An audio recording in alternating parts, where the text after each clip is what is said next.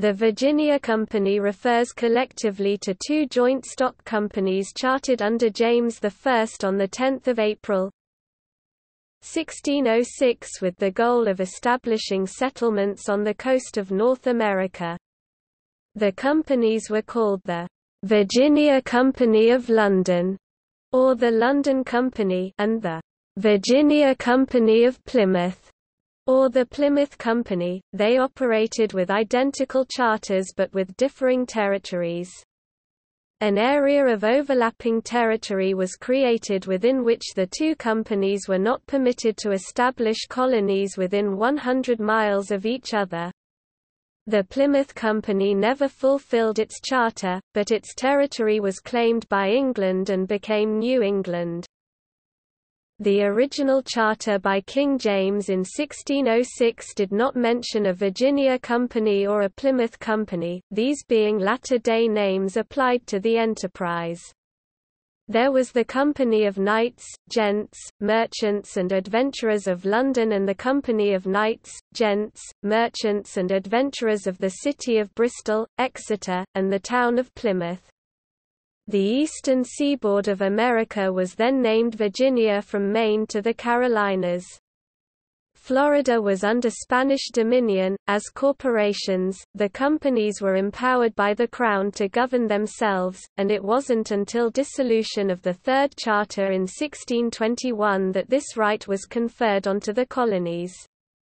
The Virginia Company failed in 1624, but the right to self-government was not taken from the colony. The principle was thus established that a royal colony should be self-governing, and this formed the genesis of democracy in America.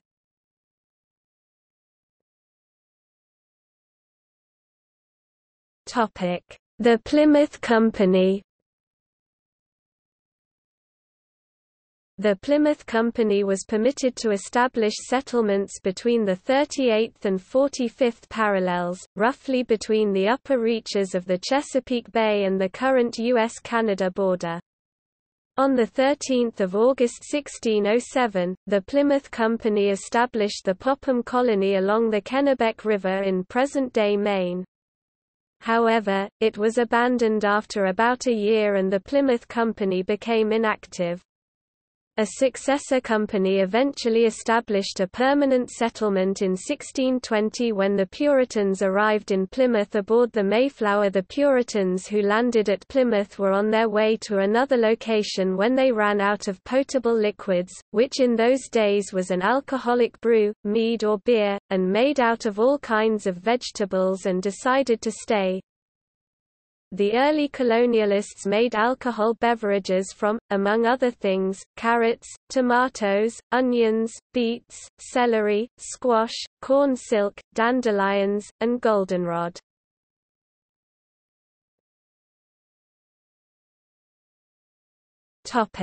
The London Company. By the terms of the Charter, the London Company was permitted to establish a colony of 100 miles square between the 34th and 45th parallels, approximately between Cape Fear and Long Island Sound. It also owned a large portion of Atlantic Ocean and inland Canada. On 14 May 1607, the London Company established the Jamestown settlement about 40 miles inland along the James River, a major tributary of the Chesapeake Bay in present-day Virginia. In 1620, George Calvert asked King James I for a charter for English Catholics to add the territory of the Plymouth Company. Also in 1609, a much larger third supply mission was organized. A new purpose-built ship named the Sea Venture was rushed into service without the customary sea trials. She became flagship of a fleet of 9 ships, with most of the leaders, food, and supplies aboard. Notable persons aboard the Sea Venture included Fleet Admiral George Somers, Vice Admiral Christopher Newport, the new governor for the Virginia colony Sir Thomas Gates, future author William Strachey, and businessman John Rolfe with his pregnant wife. The third supply convoy encountered a hurricane which lasted 3 days and separated the ships from one another. The Sea Venture was leaking through its new caulking, and Admiral Somers had it driven aground on a reef to avoid sinking, saving 150 men and women and several dogs, but destroying their ship. The uninhabited archipelago was officially named the Somers Isles, after Admiral Somers, though it was known as Bermuda. The survivors built 2 smaller vessels from salvaged parts of the Sea Venture which they named Deliverance and Patience. 10 months later, they continued on to Jamestown, arriving at Jamestown on 23 May 1610 but leaving several men behind on the archipelago to establish possession of it. At Jamestown, they found that over 85% of the 500 colonists had perished during what became known as the starving time. The Sea Venture passengers had anticipated finding a thriving colony at Jamestown and had brought little food or supplies with them. The colonists at Jamestown were saved only by the timely arrival 3 weeks later of a supply mission headed by Thomas West, 3rd Baron de la Warr, better known as Lord Delaware. In 1612, the London Company's Royal Charter was officially extended to include the Somers Isles as part of the Virginia colony. However, the Isles passed to the London Company of the Somers Isles in 1615, which had been formed by the same shareholders as the London Company. To the disappointment of its investors, the Virginia Company of London failed to discover gold or silver in Virginia. However, the company did establish trade of various types. The biggest trade breakthrough came when colonist John Rolfe introduced several sweeter strains of tobacco from the Caribbean, rather than the harsh-tasting kind native to Virginia. Rolfe's new tobacco strains led to a strong export for the London Company and other early English colonies, and helped balance a trade deficit with Spain.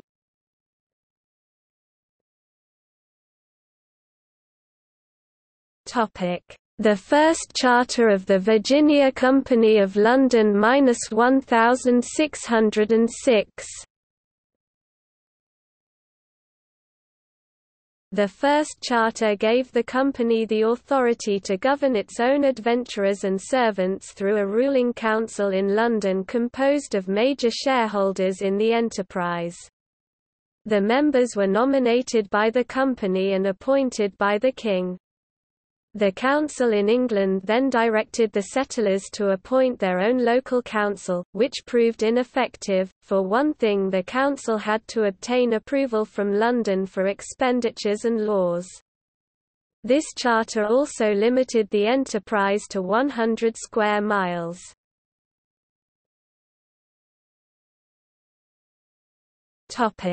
The Second Charter of the Virginia Company of London-1609. The Second Charter expanded the area of the enterprise from sea to sea. And because the local governing council proved ineffective, a governor was appointed.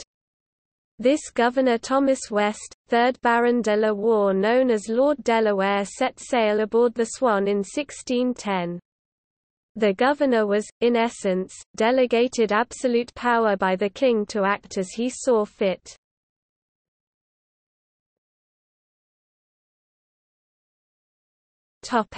The Third Charter of the Virginia Company of London 1612.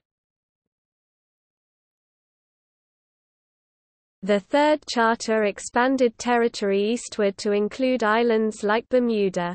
And it includes a long list of adventurers and planters. An adventurer apparently being a description of a shareholder, and a planter being an emigrant.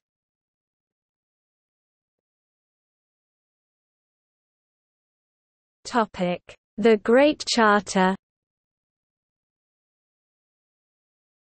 On November 18, 1618, the two major officers of the Virginia Company, Sir Thomas Smythe and Sir Edwin Sandys, sent to Sir George Yeardley, the newly appointed Governor of Virginia, a set of instructions that are often referred to as the Great Charter, though it was not issued by the King.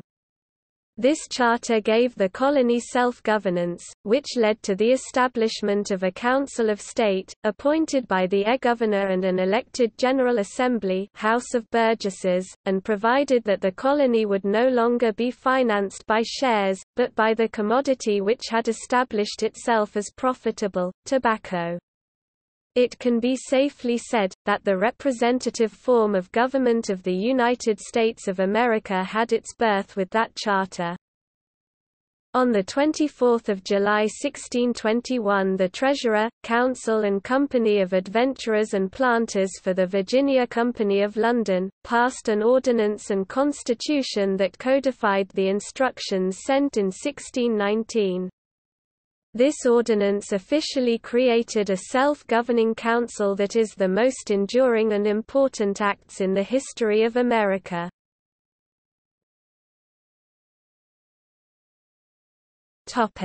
Dissolution. The Jamestown Massacre, which devastated that colony in 1622, brought on unfavorable attention, particularly from King James I, who had originally chartered the company. There was a period of debate in Britain between company officers who wished to guard the original charter, and those who wanted the company to be disbanded.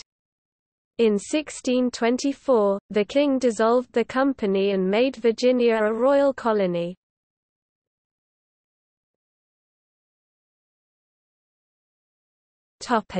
Heraldry. The armorials of the Virginian merchants were, argent, across gules, between 4 escutcheons, each regally crowned proper, the first escutcheon in the dexter chief, the arms of France and England, quarterly, the second in the sinister chief, the arms of Scotland, the third the arms of Ireland, the fourth as the first. The crest was, on a wreath of the colours, a maiden queen cooed below the shoulders proper, her hair dishevelled of the last, vested and crowned with an eastern crown or. The supporters were, 2 men in complete armour, with their visors open, on their helmets 3 ostrich feathers argent, each charged on the breast with a cross throughout gules, and each holding a lance proper in his exterior hand. The Latin motto was, Endat Virginia Quartum Quintum. Behold, Virginia gives a 4th, 5th dominion. Recognizing the colony's status alongside the king's other 3, 4 dominions of England, Ireland, Scotland, and France, a heraldic fiction, and the Kingdom of Great Britain after the Acts of Union 1707.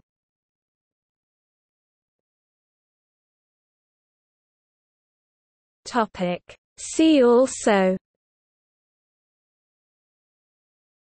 List of trading companies.